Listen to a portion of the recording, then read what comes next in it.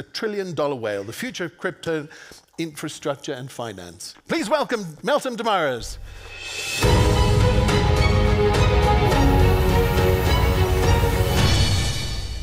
What I always like to do is sort of connect what's happening in the crypto industry. You've heard a lot of crypto jargon, crypto terms, a lot about trading, markets. I want to take it back to what I'm excited about, which is how do we actually connect what we're building, all of this financial infrastructure, all of this digital infrastructure, to the world we live in. At the end of the day, we are operating in meat space. We interact with things in the real world. And so connecting these two, I think, is a really interesting theme.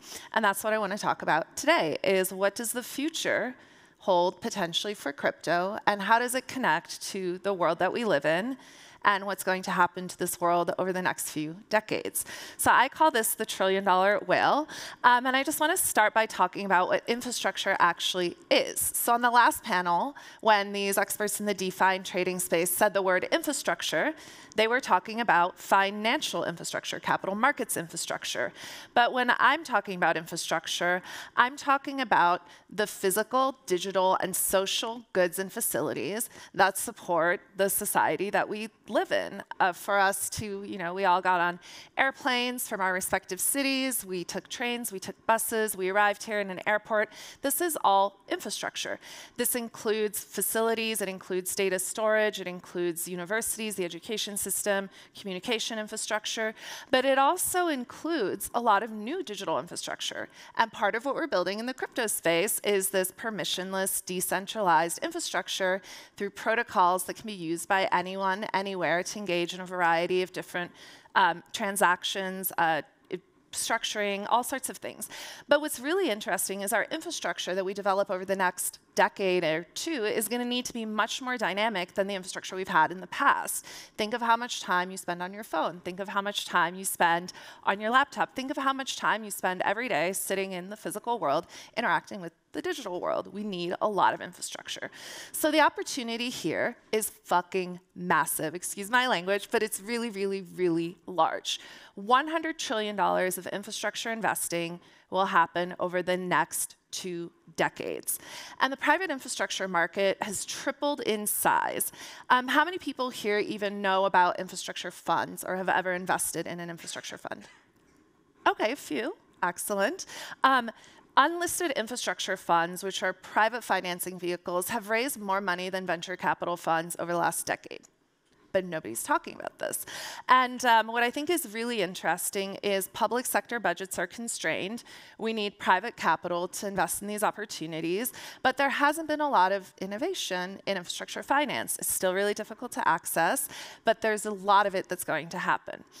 So this is where the trillion-dollar whale comes in. And if we look at infrastructure, right, this is really, much like we say about crypto, it is a new asset class. So if we look at the world today, the largest asset class is real estate at $200 trillion. And that is larger than all other markets combined, which I think is something we don't appreciate. Crypto is teeny tiny. You can't even really read it. It's a little orange dot. Crypto is about a $1 trillion market today, although, varies a little bit. A few years ago when I was here, it was a $3 trillion market.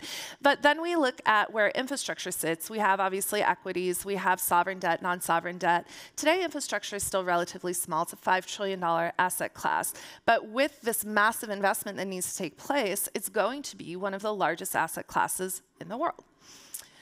And so if we look at the investing landscape, I think when most people think of infrastructure, they think of really boring cash flow assets. That's what I used to think of when I thought about infrastructure. But if we look at this sort of opportunity landscape, most people think of infrastructure as low risk, cash flow generating assets. But there's actually a much wider spectrum as we start to move from regulated infrastructure into partially regulated or even unregulated infrastructure. And you might say that crypto protocols and what we're building operates very much in this opportunistic part of the spectrum. There's capital growth opportunities, it's unregulated, it's higher risk, but there's also the potential for tremendous return. So I think the shifting of infrastructure from this boring, stodgy, old school cash flow generating asset to a dynamic capital growth opportunistic asset is also a big shift, and crypto is going to be a big part of facilitating that shift as well. So are you still with me? Yes, OK. All right. So the opportunity here is only 4% of portfolios have an allocation to infrastructure today. Very low. $100 trillion, only 4% of portfolios are allocated. So how do we start to change this? And how do we think about what role crypto and all of this stuff we've built over the last decade in this industry will actually play a role in this shift? Well, last year, one of the things I talked about was how power in our world is changing. We no longer live in a world that is dominated by nation states. So historically, governments have acted as finance providers, owner, and operators of infrastructure. But that is no longer the case. If we look at what's happened over the last few years, many of our governments are operating under tremendous debt burden, and they need to focus on servicing debt. They don't have the capacity or, frankly, the political desire to engage in the massive infrastructure projects that are needed to actually modernize the world we live in. And so we see large private players emerging. A lot of these are institutional investors, but there are new powers emerging, right? We no longer live in a world that's dominated by nation states. We have these new players. I think we have corporation states. If we look at just the size and scale of some of the largest corporates in the world, whether it's Amazon, which consumes 2% of all electrical power generated in the United States of America. 2% to power their AWS infrastructure. We have Facebook, we have Amazon, we have Google, we have Apple. These are huge companies that control a huge part of our life. They control huge swaths of infrastructure, and they're investing in infrastructure. They're building data centers. They're building new facilities. They're building out renewables capacity. We also have my favorite sort of new power player. We have Bitcoin. We have these decentralized public blockchains, and they have tremendous amounts of capital and resources at their disposal. Now, we haven't seen any foundations buying power plants yet, but if anyone in the audience has a large treasury and is interested in building a nuclear plant, we should talk. I have some thoughts for you. But we have these new network states that are emerging. You have people who are highly motivated, who have a lot of capital at their disposal, and who are willing to spend it on building infrastructure to serve this new wave, not only of digital innovation, but also all of the underlying physical and social goods that are going to be needed to facilitate that.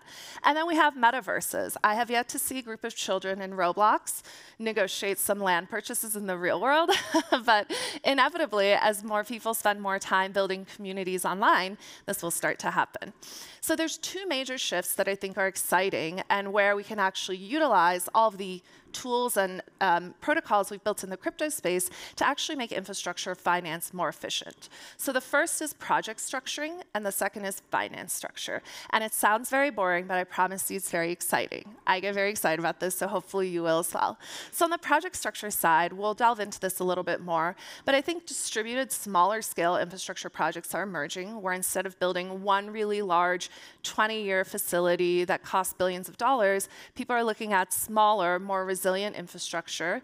They're aggregating localized, privately owned resources through these protocols that can bring together disparate sources of energy or bring together disparate locations where small compute facilities exist. They're highly adaptable to cyclical demand and changing market conditions because they're smaller scale. They're much more flexible. They're much more adaptable. There's a lower regulatory burden. I know regulation gets talked about a lot. There's much more flexibility, a shorter time to market, which is really important, particularly given how quickly our world is changing. And they're more resilient and more secure. From a cybersecurity perspective, more distribution, more distributed resources are much more secure than having large centralized points of failure. From a financing perspective, we're seeing a fractionalization of project financing. Some people call it tokenization. We're going to call it fractionalization. There's wider asset distribution. More people can participate. And we're making these really illiquid, really thinly traded markets much more liquid and much more accessible. We're reducing the administrative cost, especially in places where there is cash flow or where you can automate payments. And most importantly, we're improving transparency, particularly in places where there are complex multi-party agreements or contracts in place. So let's talk quickly about what project structure shifts look like. So I made a little diagram. I made it with clip art. I hope you like it. It took me a long time. So if we look at how we used to build power infrastructure, for example, here, 1 gigawatt reactor will power about 1 million homes. And a nuclear power plant today costs about $5 to $7 billion to build, and it takes about 10 to 20 years. We don't have that kind of time, right?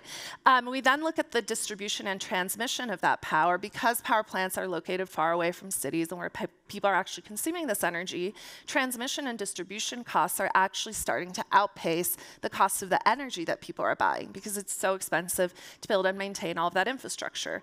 And so what you're looking at is $7 to $10 billion of outlay in infrastructure costs to power 1 million homes. So we could do that very differently. We have the tools, we have the technology. There's a more cost-effective way to do it. So we have a number of new projects that are focused on distributed infrastructure. Energy is just one sector, but instead of having really large facilities that require a tremendous amount of capital, you can have smaller pieces of infrastructure that can be cobbled together into something like a virtual power plant, where you have a bunch of different disparate energy resources, but they all operate on one network protocol, and they have payment streams embedded in them to make that process very easy and very efficient. So this is just one example. And again, if we look at the OSI model, right, which was a huge innovation, a huge step forward in telecommunications infrastructure, we have all of this hardware that's getting built, but we need sort of this network layer that allows all of this hardware to interact and allows money to flow, but also electrons to flow, allows contracts to get exchanged. And so I think blockchains that we've built, this public networks, they're not just for trading, they're not just for speculation. We can actually use them as enabling technology and digital infrastructure to make infrastructure finance much more efficient. And so there are examples today of emerging infrastructure networks that are leveraging public blockchain infrastructure, whether it's in distributed compute, data storage, energy infrastructure, wireless and telco. There's now even mobility data-focused startups that are doing this. So that's the structuring side. Let's talk about the financing side. So big challenges here as well. Risk-adjusted returns are low. There's low liquidity, very high transaction costs. If you're going to put $5 billion to work, you're going to do a lot of due diligence. And there's a lot of information asymmetry, particularly in emerging markets where we have the biggest need for this infrastructure. So again, we have the technology. What we've been building in the crypto space, what we call DeFi, are these composable finance building blocks that we can actually use in the real world to build real things that real people use. It's not just for speculation. It's not just for aping into degenerate yields. We can actually use this infrastructure to enable a wide range of financing structures to be built very quickly at very low cost, and especially in places where no formal markets exist, which is the really exciting thing. Because in many parts of the world where we need infrastructure, there's no formal market to facilitate capital formation.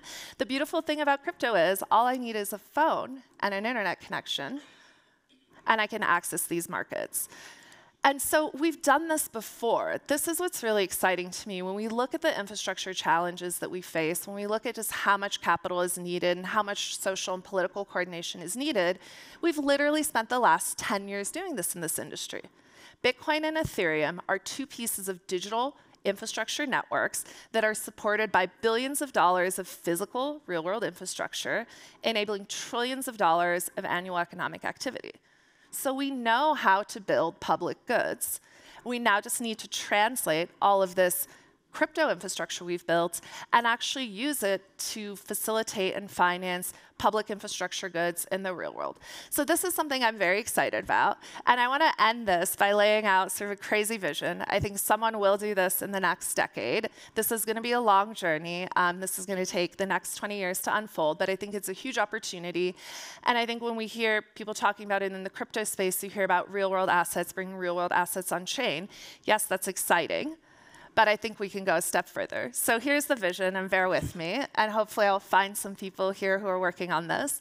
But I think this idea of network states and crypto communities with resources coming together and building and owning public infrastructure is really interesting. So I moved to New Hampshire recently.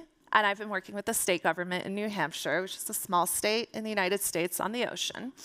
And the prompt that the governor's office gave us is, how will we make this state a state where there's a lot of crypto innovation? And it started with building physical infrastructure. So nuclear power, using small modular reactors to bring a lot of abundant, low-cost energy to the state.